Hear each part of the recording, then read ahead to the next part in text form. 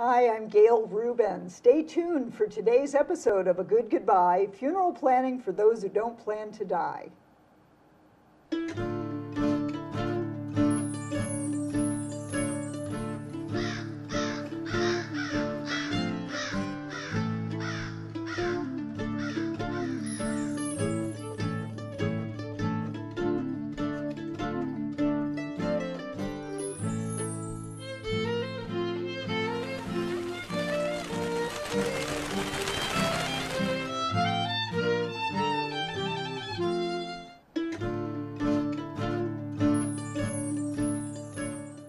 Hi, I'm Gail Rubin, host and author of A Good Goodbye, Funeral Planning for Those Who Don't Plan to Die. Welcome to today's show, brought to you by the fine folks at French Funerals and Cremations. As the doyenne of death, check out the pearls, I'm all about getting the funeral planning conversation started. A doyenne is a woman who's considered senior in a group who knows a lot about a particular subject, and that would be me when it comes to the party no one wants to plan, a funeral or memorial service. By thinking about what you'd want in your funeral and having that conversation before there's a death or illness, you can reduce stress at a time of grief, minimize family conflict, save money, and create a meaningful, memorable good goodbye. That's what this program is all about. Just as talking about sex won't make you pregnant, talking about funerals won't make you dead. And your family will benefit from the conversation.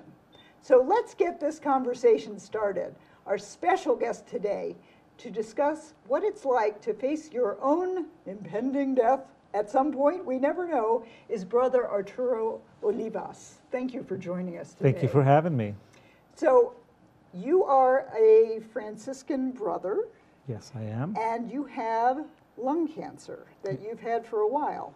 Tell me a little bit about your diagnosis and what you're facing. I was diagnosed with stage 4 lung cancer, advanced lung cancer, adenocarcinoma, on September 16th, 2011.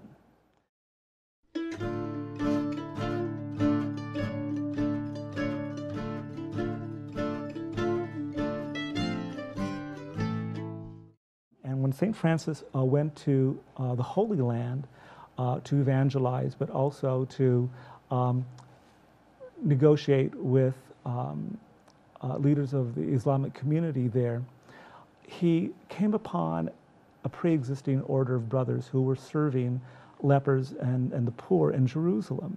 They wore a black robe, a black habit, with this tau emblazoned upon it. He was so impressed with the work that they were doing that he decided to make it his own personal signature.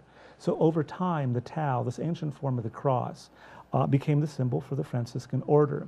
And what we see here are the arms of Christ and the arm of Francis overlaid.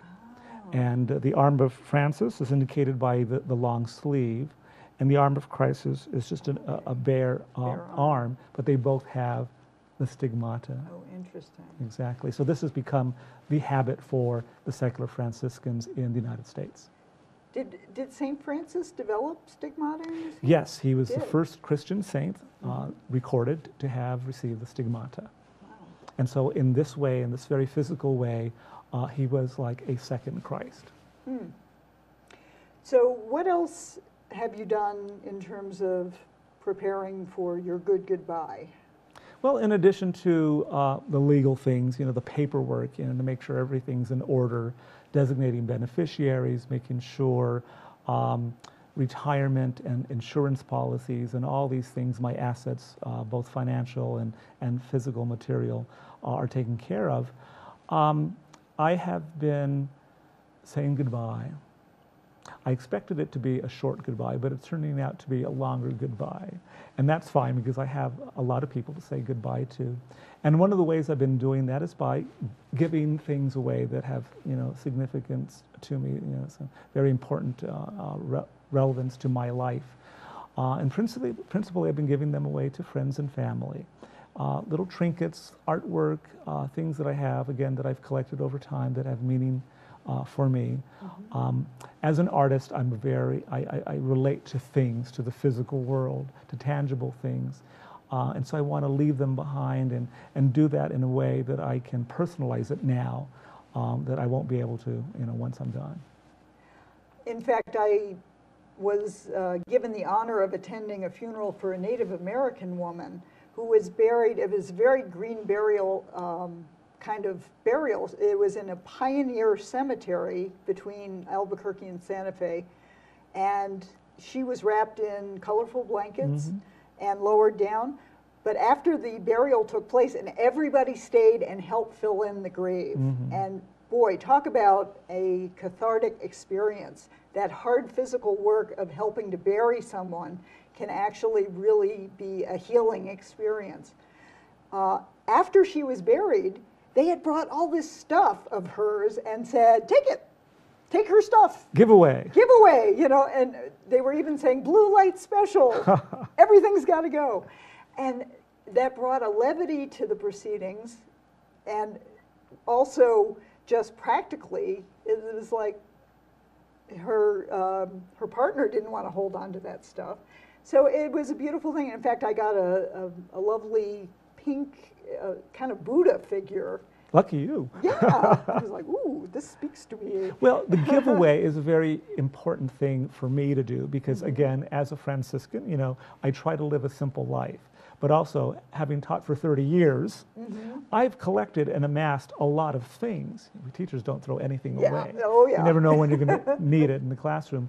So one of the things that I have been doing, both addressing the practical need of letting things go, and part of my spirituality of trying to live a simple life and helping people to have the things that they need, has been giving things away. So one of my goals is to clear out my garage, which doesn't sound quite as much fun as your experience when receiving the pink Buddha. Yeah. But for me, it's been taking the form of giving these things away to predominantly friends and family, and having a conversation with them, and when necessary, healing any relationship wounds that need to be healed. Very important. Yes. Yeah.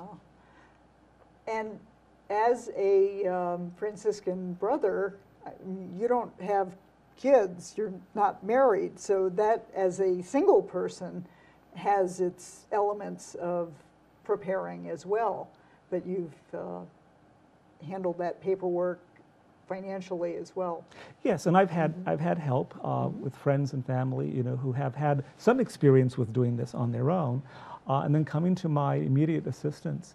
And so I've definitely benefited from that. And again, one of the things that I've been doing has included making sure that I reach out to folks who I haven't reached out to recently, and saying my goodbye. A tentative goodbye because I'm still here, but a goodbye nonetheless. In the past I've had experiences where friends and family have died, and I've not learned of their demise for some time, and I wondered, why I hadn't heard from them, and I had hoped that there was something I could do before they had died, and I didn't want to have that experience for myself. So I made a point of making my cancer and the terminal aspect of it very well known. I wanted people to be aware of what was going on with me, so that there wouldn't be a regret, on their part or my part, that a contact, a connection, wasn't made when it could have been made. And so I've been very public about, my condition. And so I've gone on Facebook. I've been an email doyen, if one could say that, in terms of bringing back relationships and reestablishing connections. And it is so important to live each day with that thought in mind that, this could be the last time I say goodbye to this person. My next door neighbors, beautiful couple, for a while I was traveling back to the East Coast for months at a time, and the gentleman was facing a terminal cancer condition.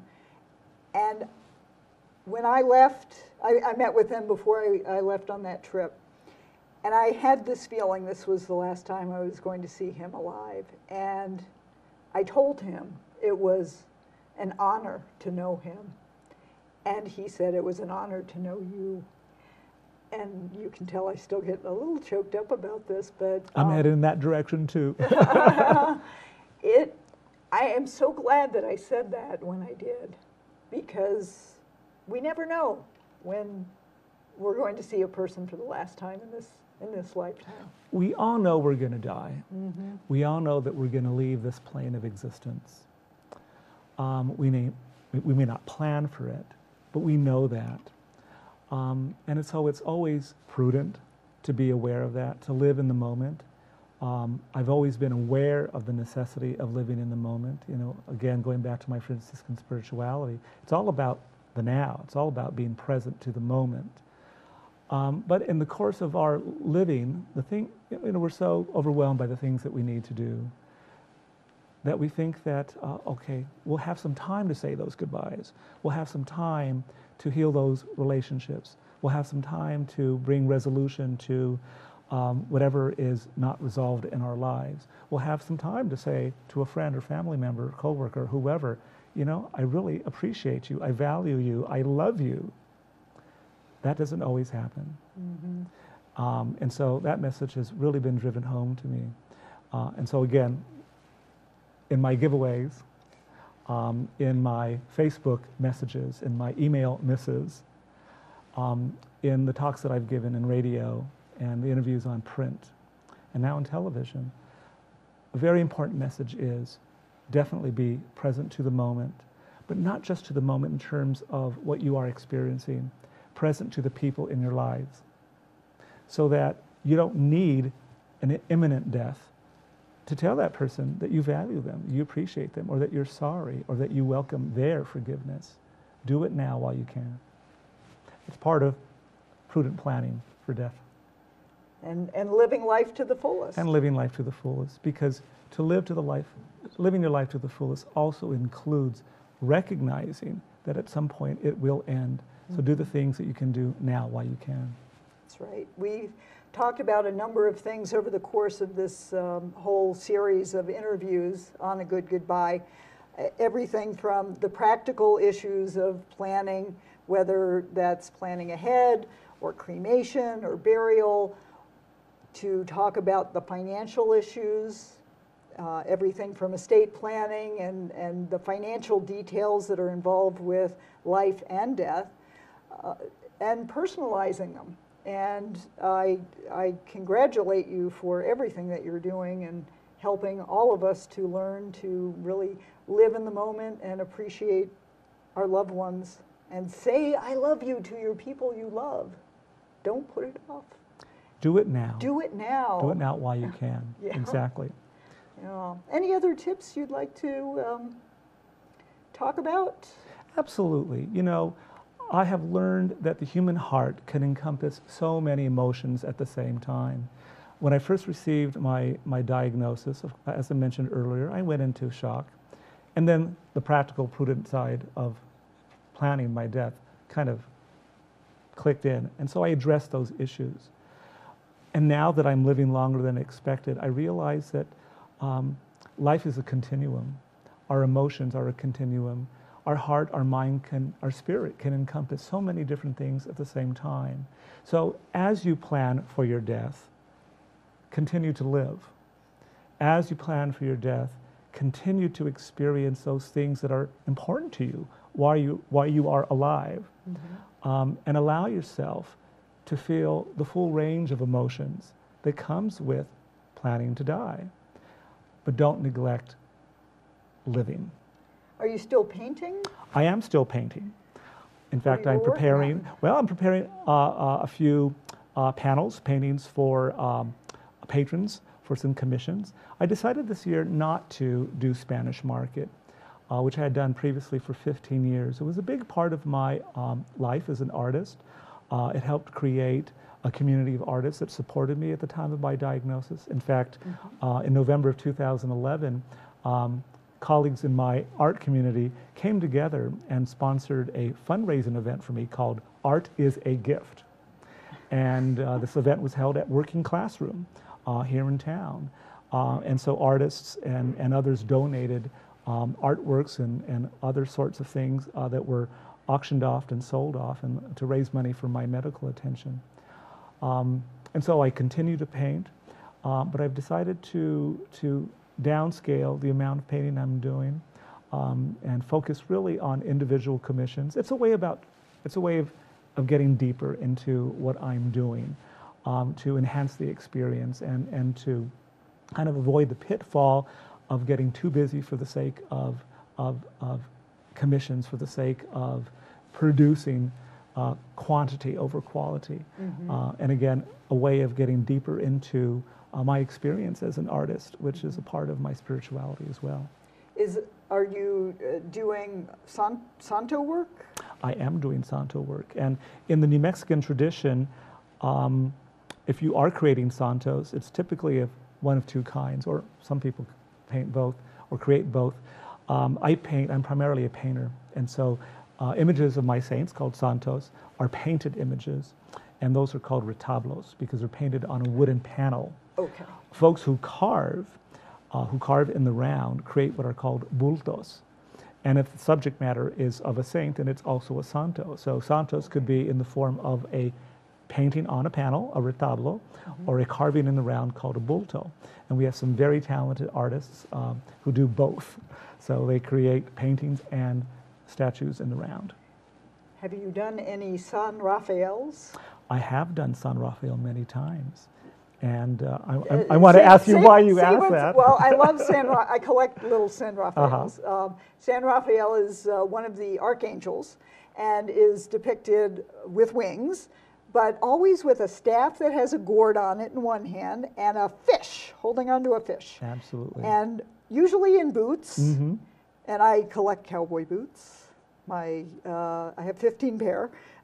So, and usually like a scalloped skirt or, dress or whatever. Of course, angels are not male or female, but it seems to me that San Rafael looks the most female-ish in the depictions that I've seen. So. I'm very interested that you asked about San Rafael because he is one of the patrons of healing. Yes. As you probably know. Because the fish is the magic healing fish of Bethesda.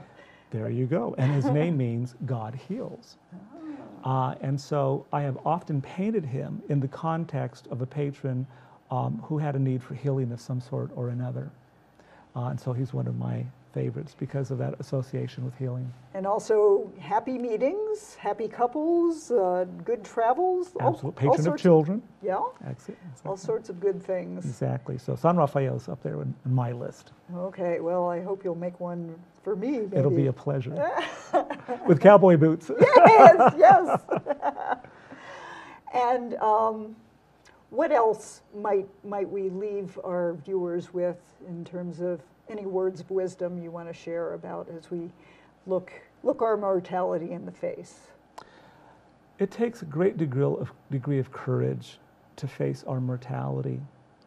And sometimes our courage fails us. And I say, do not be discouraged. Allow the full range of emotions that are part and parcel of our human nature. The fear, the anxiety, the grieving, the sorrowing that comes even with anticipating one's own death. That's been a big part of my process. Grieving the fact that I will probably not live as long as I imagined I would.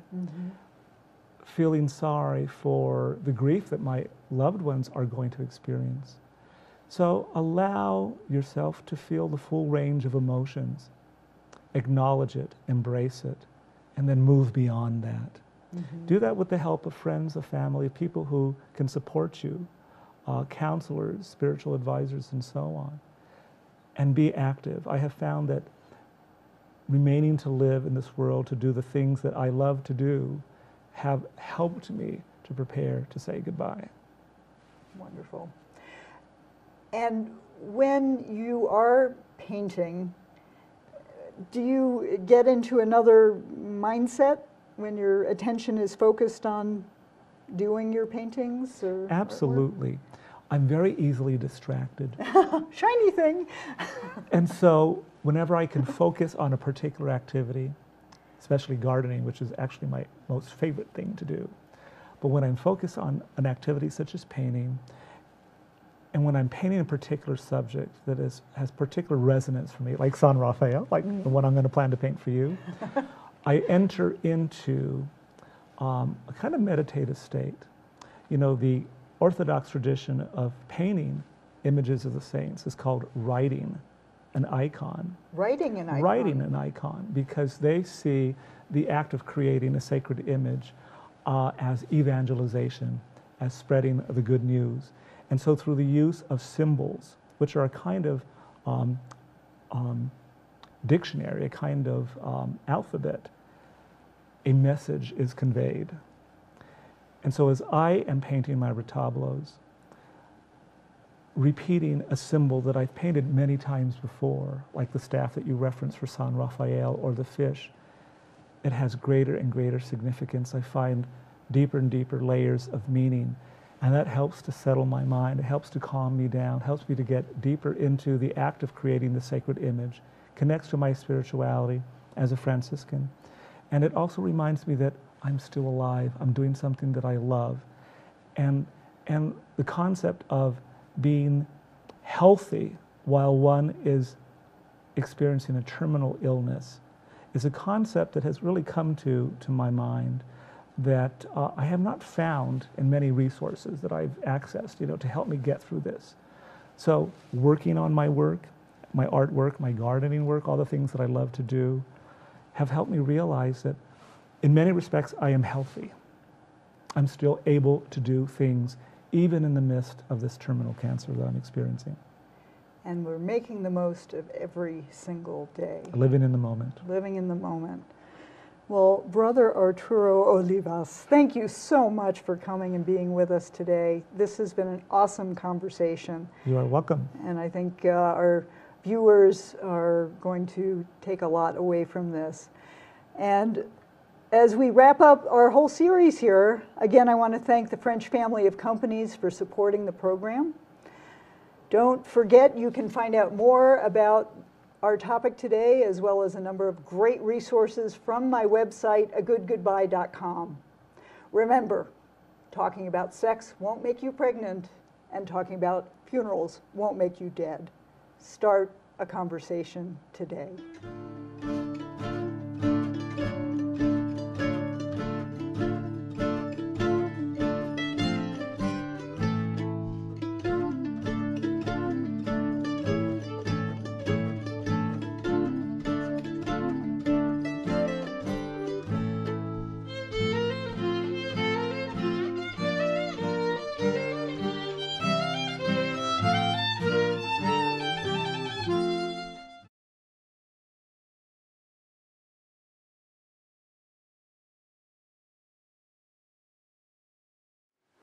Proper estate planning enables you to pass your possessions and your assets to the people and organizations that you care about. By planning with a living trust, you could avoid the high cost of probate and minimize taxation. The attorneys at Morris Hall have been helping thousands of clients pass their assets as they intended. To schedule your free consultation, call us at 505-889-0100 or visit us at morristrust.com. A Good Goodbye, Funeral Planning for Those Who Don't Plan to Die, is a light touch on a serious subject. The book has everything you need to know before you go. A Good Goodbye helps you reduce stress and family conflict, save money, and create a meaningful, memorable good goodbye. It's available in paperback and all ebook formats through online retailers and at agoodgoodbye.com. Start a conversation today. Why are we talking about this at the dinner table? Just put my ashes in a coffee can or something. Please pass the salt, dear.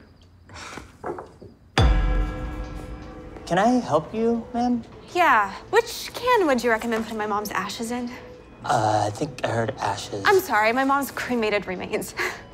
That sounds the same. My mom didn't even like coffee. She drank tea. You can't avoid your funeral. Pre-plan and take the burden off someone else. Hi, I'm Gail Rubin, host and author of A Good Goodbye, Funeral Planning for Those Who Don't Plan to Die, and creator of The Newly Dead Game. The Newly Dead Game is like the classic TV show The Newlywed Game, but the questions test how well you know someone else's last wishes. It's a fun way to get the funeral planning conversation started. For more information about the Newly Dead Game, visit agoodgoodbye.com. How can you eat like that? Relax, dude. I'm freaking dead. It's one of the perks. I can eat whatever the hell I want. How do I get in on it? What, the whole death thing? Yeah. First off, I mean, look at what you're eating. No wonder you've lived this long. Feed this to the village cow, all right? Bring him a glass of your finest expired milk. Oh, before you go checking out, do you have a will, any funeral arrangements, plans like that? Did you? No, and because of that, now my family's in turmoil. They're fighting, bickering over money. Now they're dead broke. Do some real planning, okay? Before you figure out your exit strategy. See? Everybody's doing it. I can't wait to get started. I've never seen anybody dying to die like you. Good luck, kid.